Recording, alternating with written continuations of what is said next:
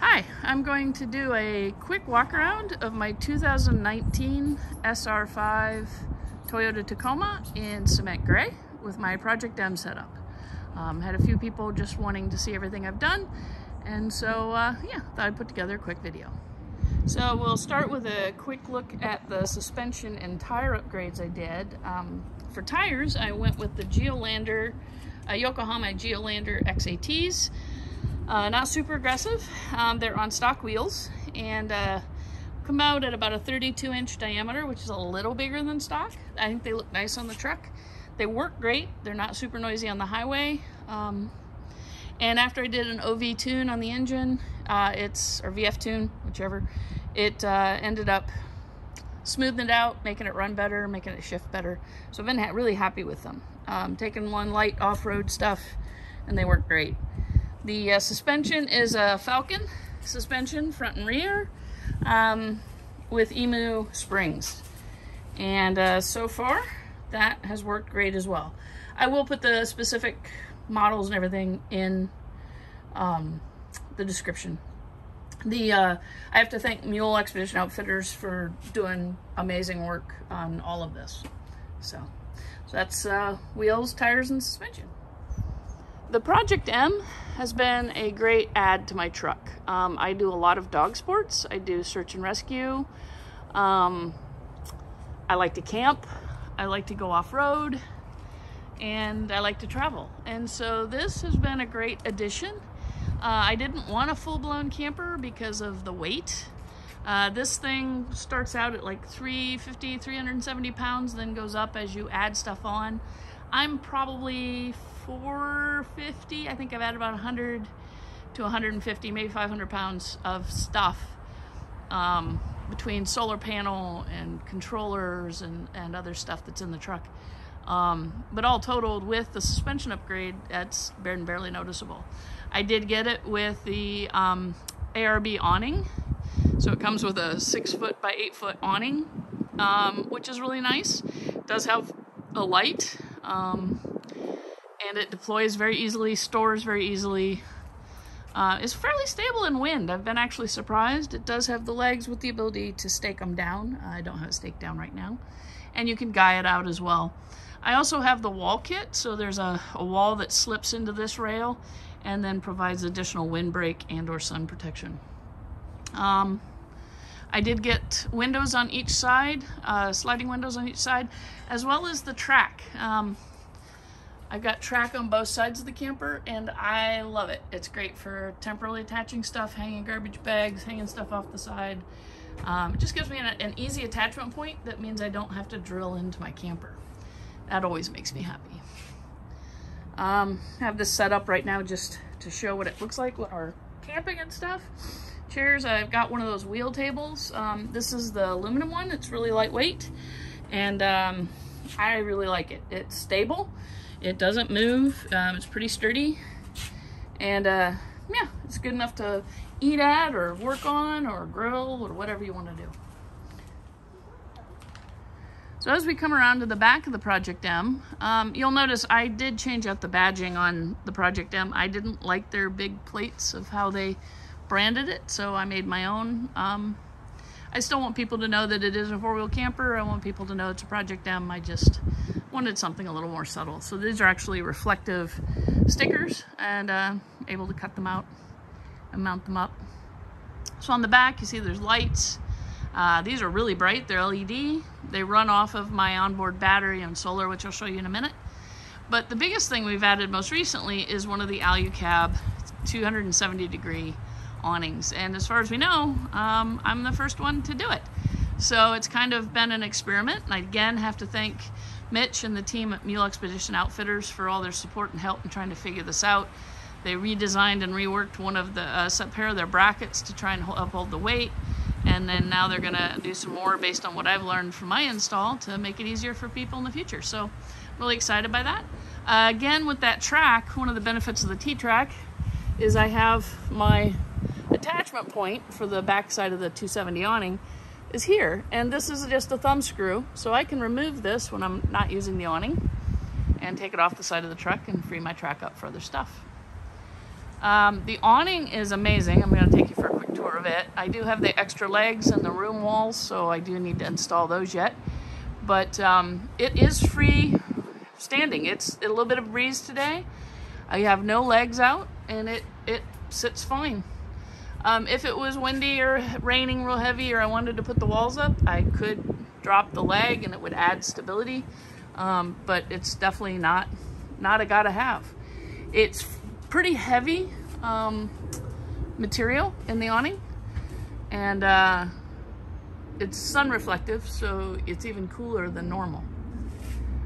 The bag is up here, and as you can see, this is what attaches here, the 270 mechanism. This is the bracket. It just attaches to the jack brackets on the truck. And then this is the piece that I had to modify. I put in a pin. It's just a cotter pin and post here, locking pin. These are supposed to hold by friction, and they kind of do. I mean, right now they're holding fine, but I found that as soon as I deployed the awning, it was hard to get these tight enough that they wouldn't just slowly fall down. So by putting in the cotter pin, it just gives me that extra bit of security that it doesn't just randomly tip over on me, especially if it's a little breezy. The other plus was I did not have to drill any extra holes. The stock holes worked, so I was able to attach it at the fixed end in the middle holes. There's 3 sets of holes, and I found the middle holes work great for giving me the clearance on the mount on the arm to swing around to the back. And then down here I was able to use this set of holes that already existed, were already drilled, and mount it onto this arm. So all totaled, it worked really well. The tray holds really well. It's sturdy. It doesn't move. It's not too bad. I was actually able to lift it and move it around on my own. So it's probably, I don't know how much it weighs, maybe 65, 70 pounds. But was able to get it up and mounted on my own. But I really like the awning. It's got great coverage. So it gives me driver's side coverage as well now. So I have basically coverage on all sides of the vehicle except for the front. Again, I do dog sports, so anytime I can create shade over these windows and create spaces to be outside, it's great. And yeah, I'm just really, really happy with it. It was not cheap. It was a challenge to install. Probably if I had it to do over again, I would actually have Mule install it for me, just because, I mean, it was doable, but I would have stressed less if I'd had them do it. So, but again, I have to thank them greatly for their support. They answered tons of questions. They put up with me bugging them almost every 5 seconds because I was just worried I was going to really muck something up, and they were just super kind. So yeah, I'm just really happy with this setup. One additional piece I will note is that my gate actually has different shocks. So if you have a stock M, your gate, your rear hatch actually goes up higher. So you will have to be aware that you will impact this beam. And so you'll have to play with your tailgate and how you put it up and down. Mine only goes that high because I had to put heavier shocks on. So yeah, just be aware of that if you have a project down. You will need to be conscious of how far up this rear hatch goes. So the next thing I want to talk about are my steps. I am not a big one for crawling in and out of the back of my truck, and so I wanted steps. So I got these easy hitch steps. They're made here in the USA by a really nice family. I'll put the details in the description. I don't remember exactly where they are in the US, but they do great. They were great communicators. We had conversations back and forth. They helped me get the right thing. You'll notice I do have the 3-step setup, and I'll lift up the hitch here. So what's nice about these is that they do fold up. So if you grab them, they just collapse right up, and then you've got your license plate displayed. And they lock really good, not going anywhere. They have a positive catch, So you can just drop them back down again.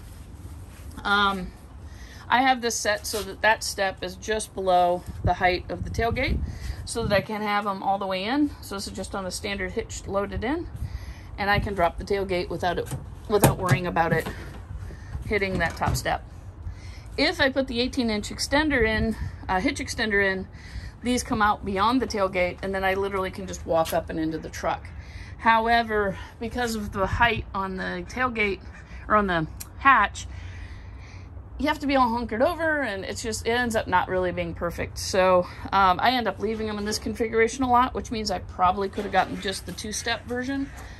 But hindsight's 20/20. I like the options, the flexibility, and mostly I just step up on these and then kneel on the tailgate and get into the truck. But I really do like these steps. So the next upgrade I want to talk about is my mountain hatch tailgate insert. Been really happy with this. It creates a smooth kneeling surface for getting in and out of the truck. Made in America. Has cup holders, place to set cups that they won't slide away. And basically it's food safe plastic, so if it's clean, you could use it as a cutting board. I just use it as a place to set my stuff and kneel on.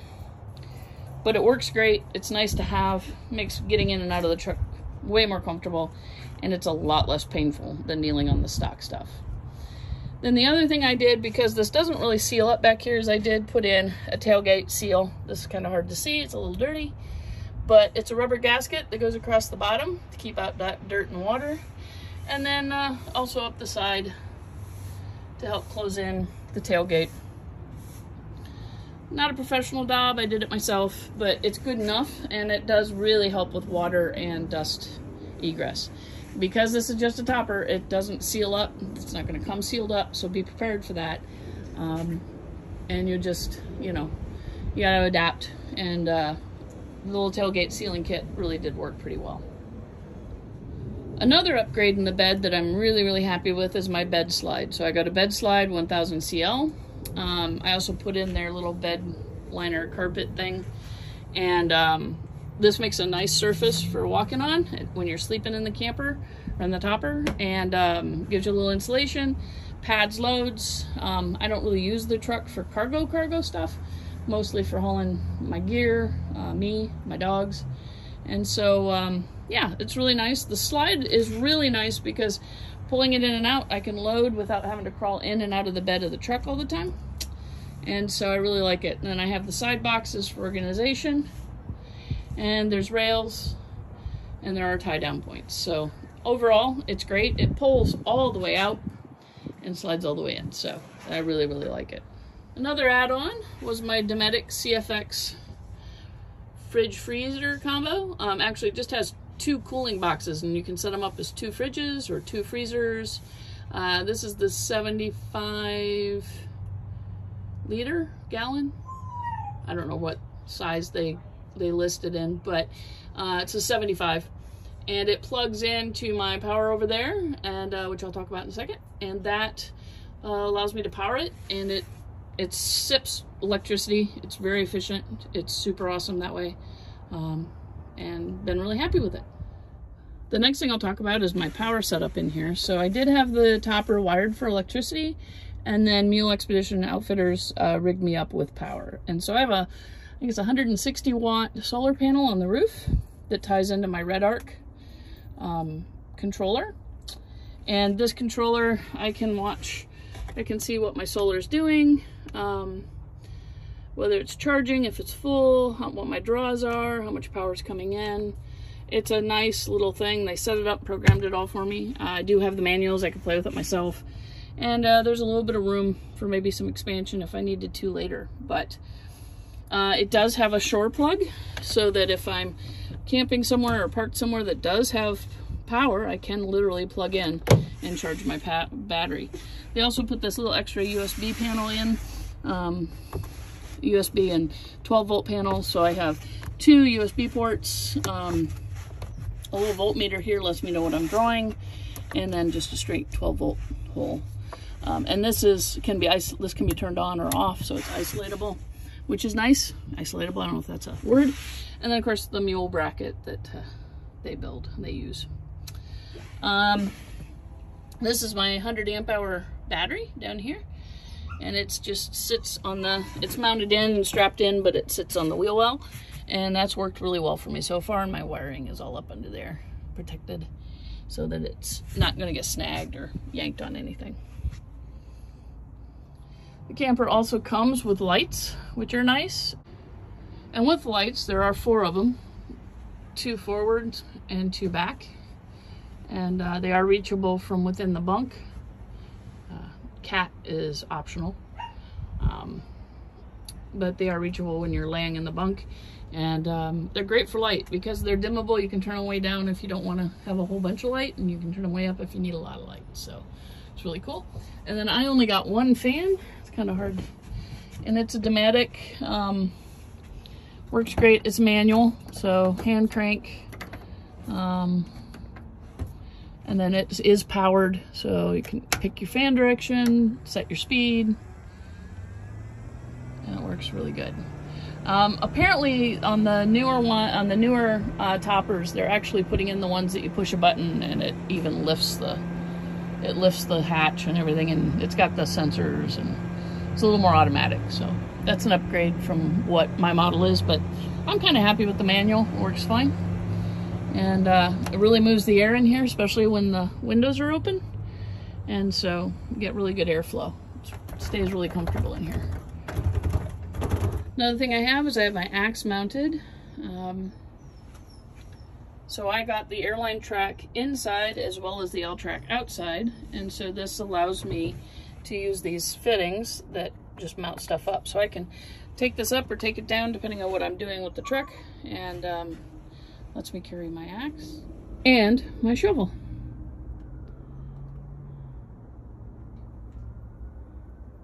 And I have a leather cover coming for the blade to help protect everything in here.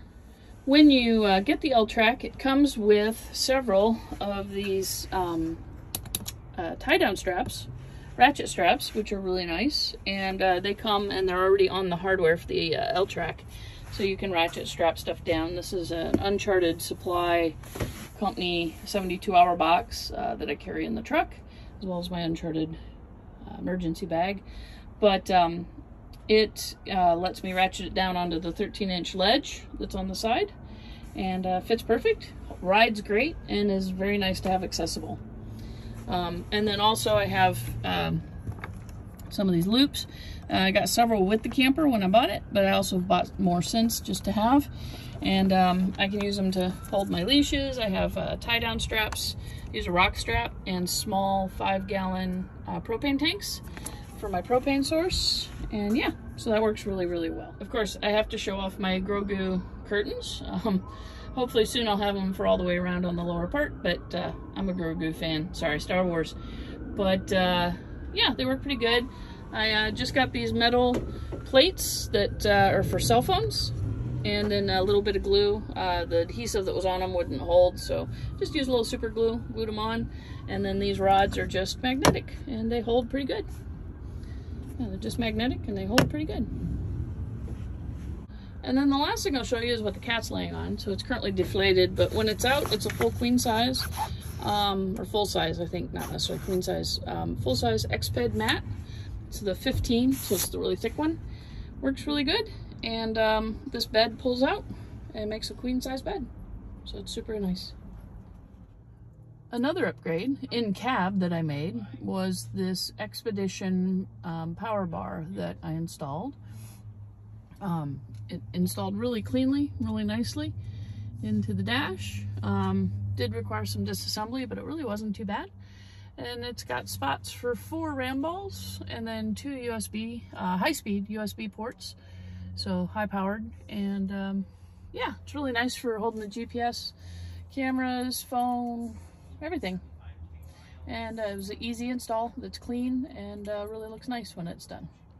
So thank you for joining me for this quick walk around of my Tacoma and my Project M install. I hope you found it to be useful information, and please feel free to let me know if you have any questions or want to know any more specific details. I'd be happy to share it. Thank you.